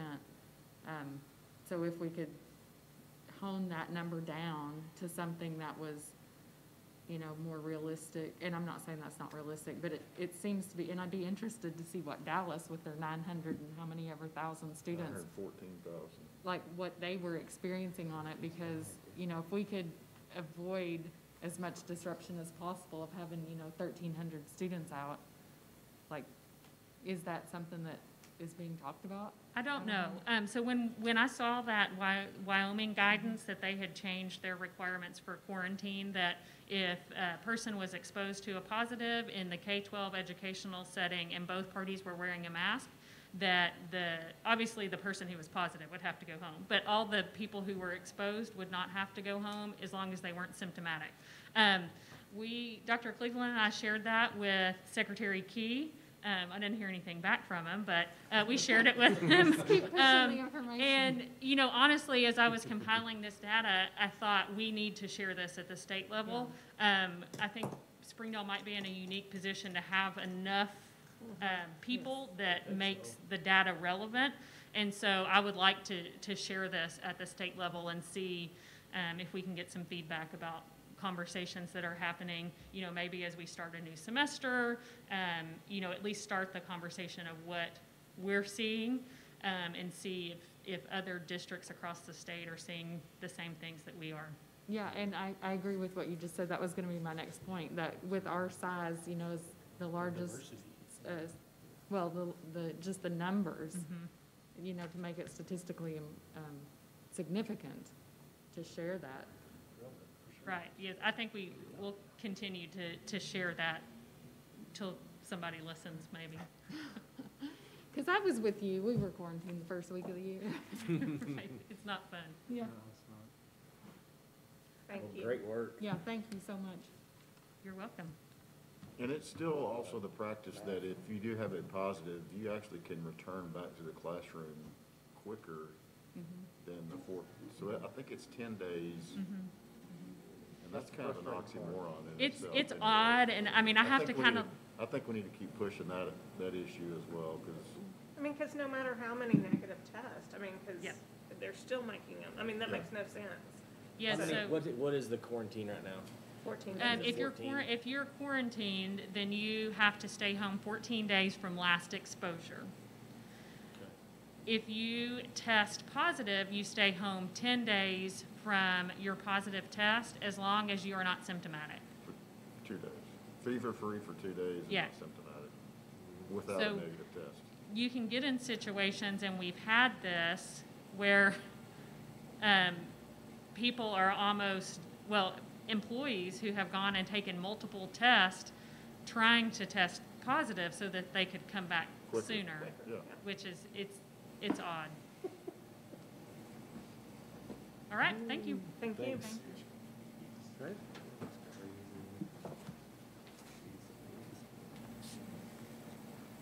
I gotta squirt some of this before I touch this germy thing up here. Okay, guys. Good evening. I wanted to go over October 1 enrollment. You know, that's a benchmark that is widely used across our state. You can see that our number in K-12 was down 281 when compared to October 1 of last year. If you look a little closer, you can see that kindergarten is 225 down. So perhaps families whose child was old enough to attend kindergarten decided, because of the pandemic, to delay that start for a year. So we could be in for a bigger kindergarten than normal next year.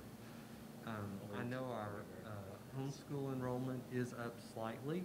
I don't think it's a tremendous amount, but it is up somewhat. So those two reasons, I think, are the primary reasons that we're down, comparatively speaking, to this time last year. This is unusual for Springdale. It hasn't happened in 40-plus years, I don't believe, so new territory for us here. You can see there was a very significant drop in our pre-K enrollment. Once again, same thing, we think. Parents are just a little anxious about sending their little ones to school. And so, yeah. So any questions for me on our enrollment? I haven't seen any numbers yet on state numbers to see. I think that probably the majority of the districts are down slightly. So that'll be interesting when all that comes out. Okay, and then the next item I have for you, this was just a little letter that I prepared. As you know, we were very anxious about, because October 1 has traditionally been the date that our free and reduced percentage is set. 70% is the magic number. We didn't know, we were very anxious about how we were going to get there, since all of our students are eating free right now, regardless of income. As well, we have a number of our free and reduced students who are learning virtually, so they're not even coming onto campus. And so we were very anxious. The state recognized that for all the districts in the state. So what they said was we could look at the children that were still eating on last year's status, and then everyone that had completed a new application, and add those together. And so by doing that, it did push us back over the 70%. So our ESA dollars will be around the same as they were this year, or approximately $16.6 million. So that is a huge relief. So the federal government's paying for everybody's lunch through the end of the year, we know that. Yes, it's through the end of December, and it was just revised through the end of June now. Oh, so June of it's going through the 21. whole school year. Mhm. That was gonna be my next question, is what happens January 1 when they're not paying for, do we have to go through this? Right, no, it's been extended for Okay. the entire school year now. Okay, all right. That's That's a wonderful. woo-hoo moment. Yeah, absolutely. Good for kids. So anyway, that's great news for us, and so wanted to be sure and share that all with you as well. Any questions for me? Nope. All right, thank you very much. Thank you.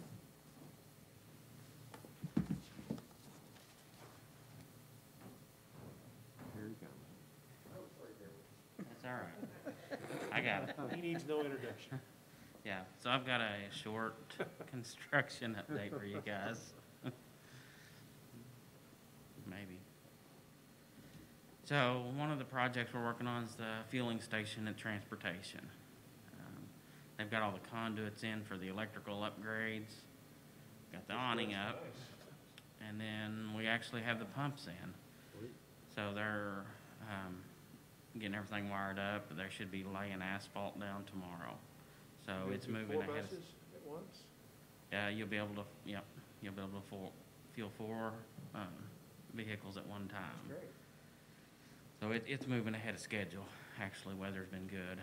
And that's the new diesel tank, 16,000 gallons. That'll help us. So, yeah. That's awesome. So Don Tyson School of Innovation, Phase 2. This is in the lobby of the PAC, so they're getting the floors going. This is the exterior on the south side of the PAC. This is the interior. That's actually the stage that's open. They'll be taking the scaffolding down this week in the auditorium.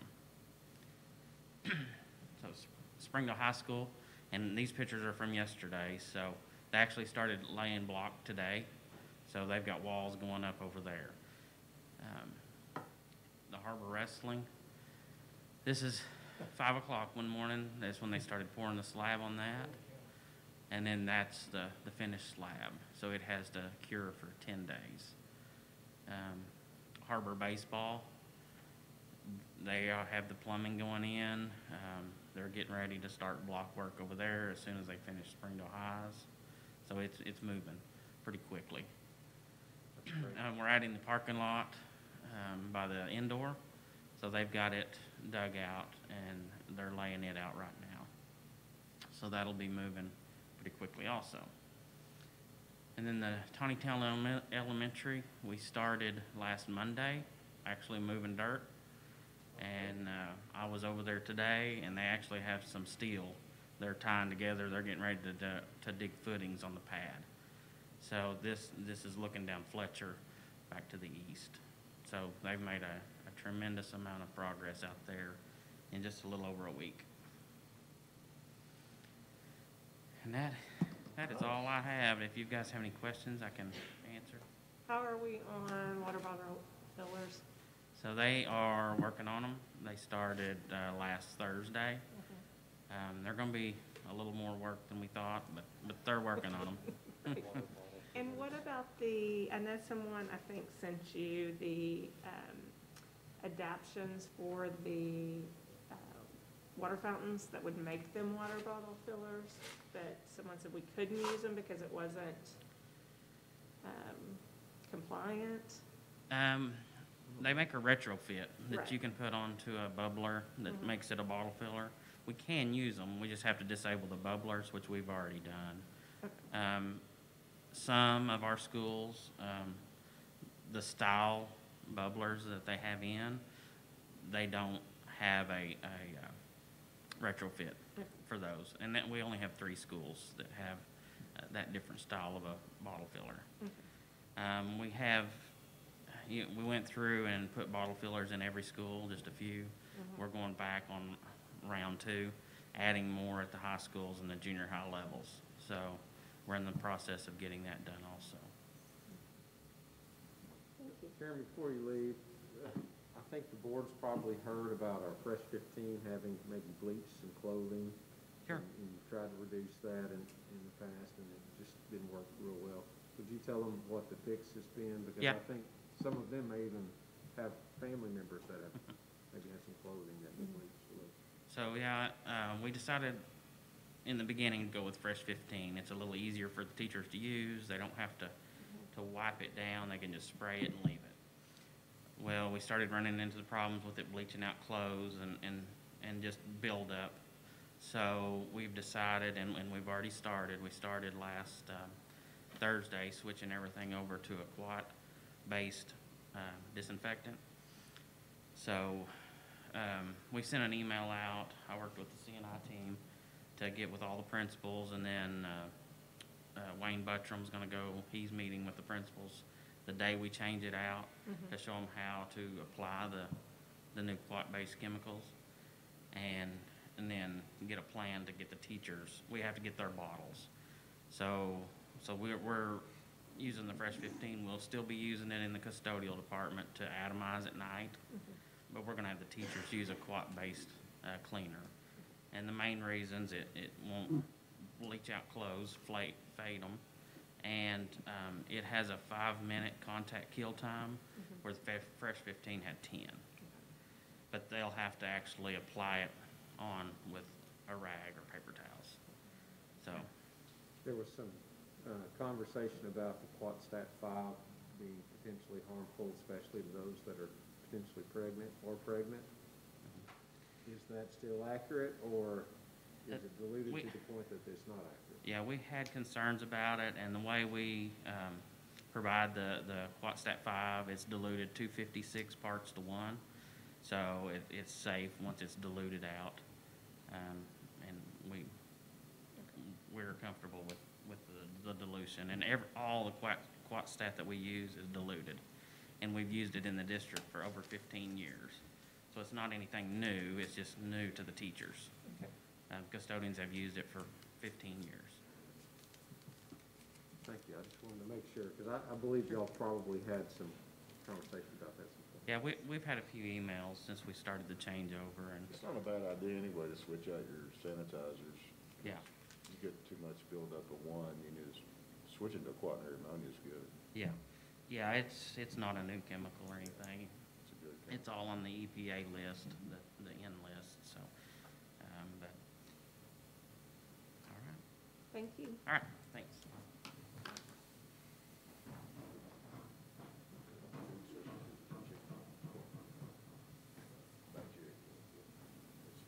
Hello, good evening. Hello.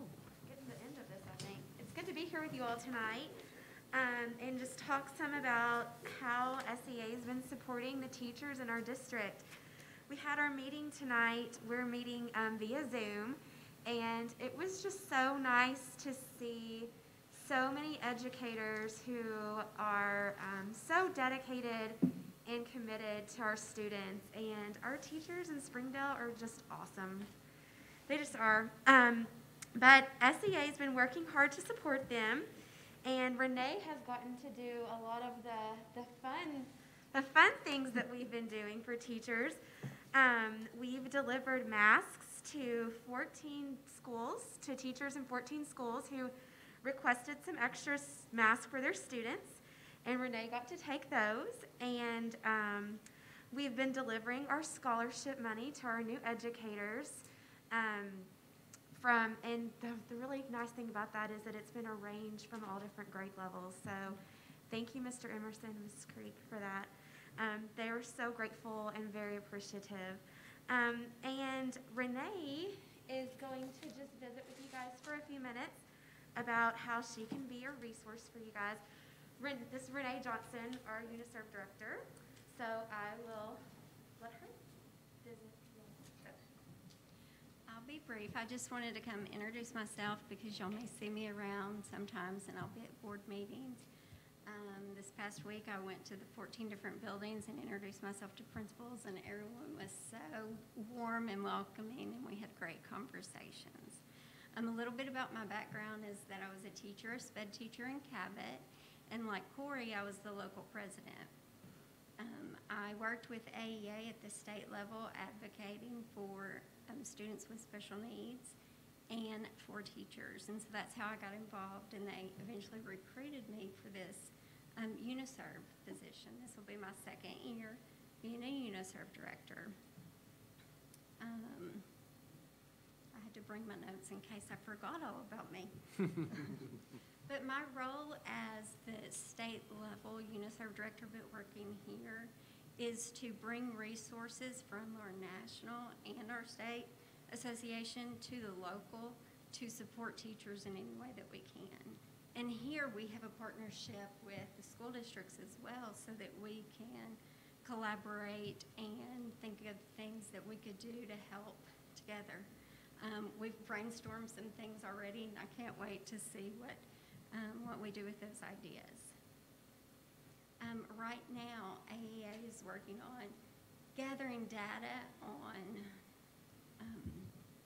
the workload that teachers are facing, and the impact that waivers have had toward that.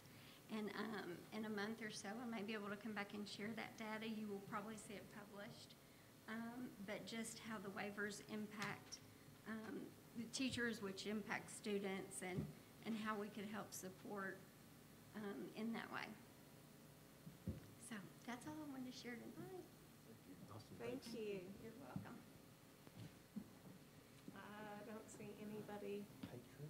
Any patrons? I think everybody belongs to the district. Yep. With that, thanks for a great evening, and we're adjourned.